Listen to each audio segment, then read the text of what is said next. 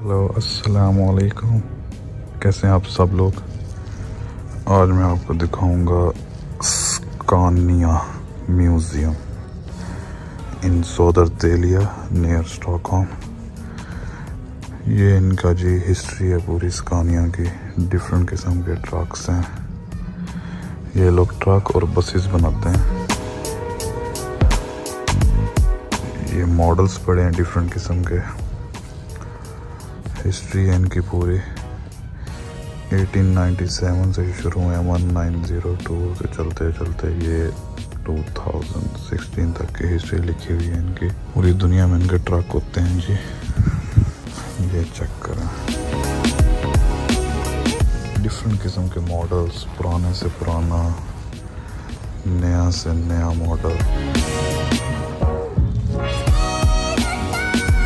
तो अगर आप कभी स्टॉकहोम आए, ये एक हैपनिंग प्लेस हो सकती है घूमने के लिए।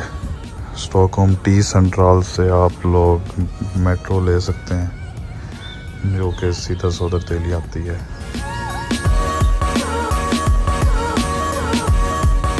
ये इनका पुराना ट्रक है 1927 का।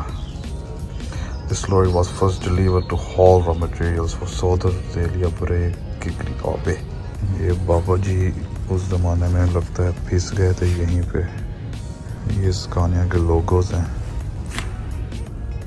Trade history of स्कानिया, brand history है, इसको आप प्ले कर सकते हैं। 1909 का ये एक ट्रक का शहकार चेक करें। उस ज़माने में ऐसे ट्रक होते थे। ये इन्होंने सिटिंग प्लेस बनाई हुई है म्यूज़ियम में। ये 1914 का एक छोटा सा लॉरी टाइप इन्होंने बनाई हुई है। इंटीरियर चेक करें जी, 1914 में भी इंटीरियर किस तरह का था, ज़बरदस्त किस्म का। ये the don of our business, horn वगैरह बनाए हुए हैं। ये चेक करो, ये 1912 की एक बस टाइप कह लें इसको। ये इंजन्स हैं डिफरेंट किस्म के स्कानिया के। 1916 में इंजन कितना हैवी इंजन है।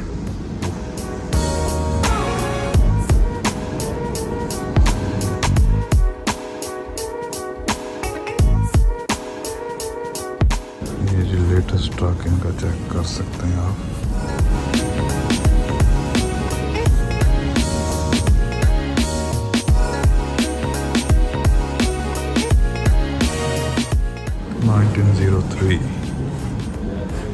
क्योंकि गाड़ी टाइप है छोटी सी घर में। ये आगे बड़ी इसको खींचती थी इस बस को, 3rd क्लास 3 क्लास।